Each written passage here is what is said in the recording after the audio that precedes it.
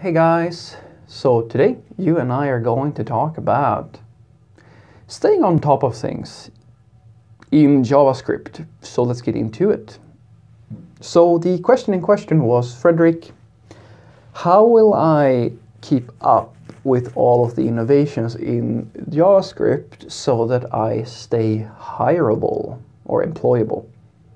And the short answer is ignore everything that isn't a major new dependency for the companies. Let me explain. So, as you all know, probably, there is no community in IT that moves as quickly and creates as much noise as JavaScript. And I say noise now because if I were to say innovation, that would be giving the community slightly more credit than I think it's always due. When I say noise, I mean that sometimes we produce a package or an innovation or something like that that is really useful, something that really makes the difference for the community. For the really large projects, it's usually going to be things like Vue, Angular, React, and some of these frameworks.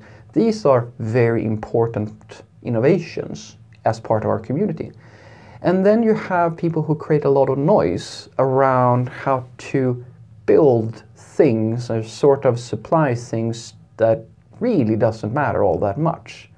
It really is, I'm not saying embarrassing, but to me sometimes it's slightly embarrassing how excited the JavaScript community can get around things that is at best just another flavor of doing something very slight. And there's no clear benefit to it apart from, oh, you can do things this now. You can do things this way now. And sure, that's fine. If you, to me, I suppose I think of it as the fashion industry. I think it's a very similar thing. If you want to wear, oh, you want to use that tool, you want to do that tool, it really doesn't matter. It's just a different garment, and you're paying how much for that? But sure, you can do it. It's completely pointless, but absolutely go for it. And this thing is impossible for you to keep up with. If you ask the fashion gurus and so forth how they keep up with all of the trends, most of them are going to say that they don't. Most of them are going, well, they might not say that out loud to you, but they will focus on something within the industry, because it's impossible for them to keep up, because the industry is actually designed to move so quickly that you can consume around the year, every single day. You could, in theory, if you wanted to catch up to all of the stuff, you would have to bankrupt yourself or be an extremely wealthy person. I don't even think that the most famous and richest and most powerful people who are into fashion and these trends and so forth and all the things associated with it actually do follow all of it, because it's impossible to follow all of it. And in JavaScript land, it's a very similar sort of thing. We're not moving as fast as the fashion industry, thank God, but we are moving very, very quickly. And the way to solve this is to really just forget about the noise, because you see some people who feel like they are stressed out over the fact that they need to keep up with everything in JavaScript land seem to have forgotten one of those basic fundamental things and it does happen. It's something that it creeps up upon you. It's the same thing that you forget when you watch too much television and you're sold an idea, or you scroll through your news flows or so forth for too long and you start getting what I like to call hypnotized. You're starting to be pulled into an unconscious state of mind that makes you believe whatever it is that you are being told.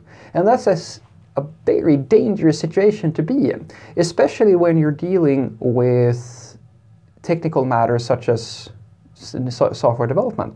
Because if you just were to take a step back and ask, what are we actually using? What is universally used by all the companies around?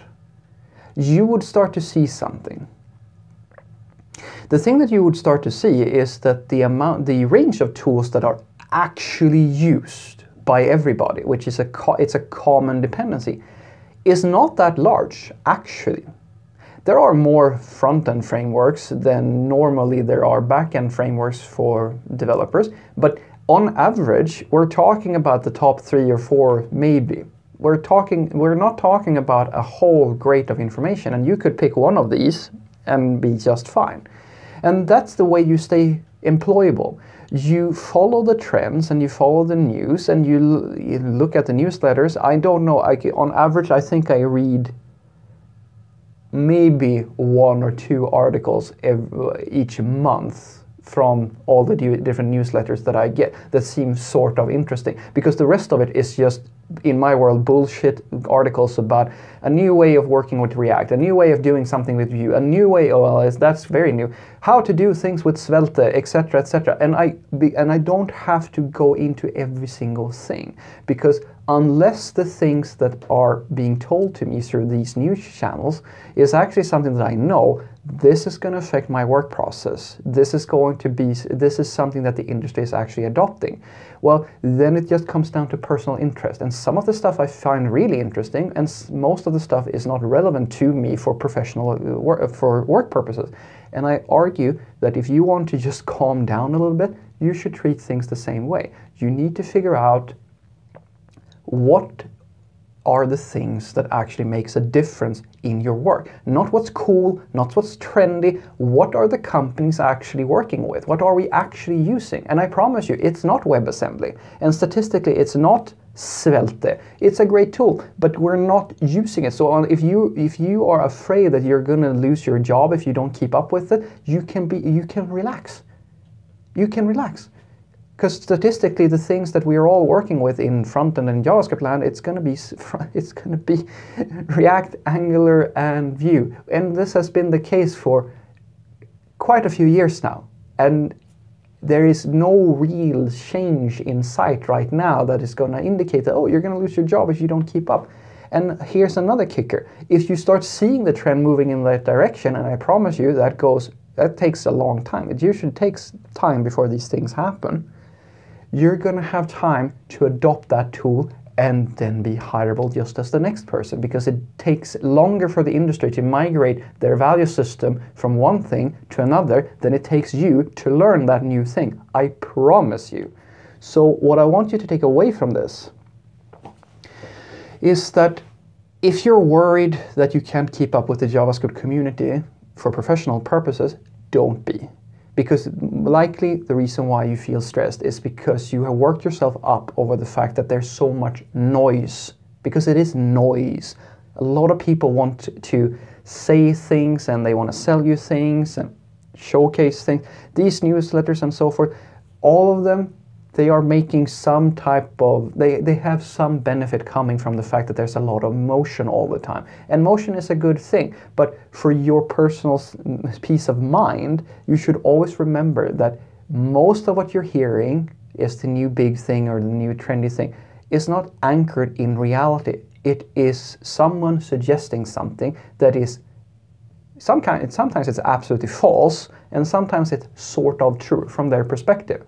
And you have to be able to figure out for yourself what the reality of the situation actually is. And the easiest way for you to do that is very simple.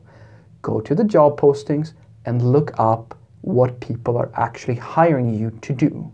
And I promise you, the vast majority of the things that you think that you need to know, you don't need to know. You don't have to play catch up and hang out on GitHub or NPM or see like whatever the latest new package is. It's pointless. It's only really relevant to the people who are either working with a use case that fits perfectly into that, or the people who are really enthusiastic about these new innovations. But for professional purposes, you should simply slow down and focus on the things that actually makes a difference in your work. Have a great day.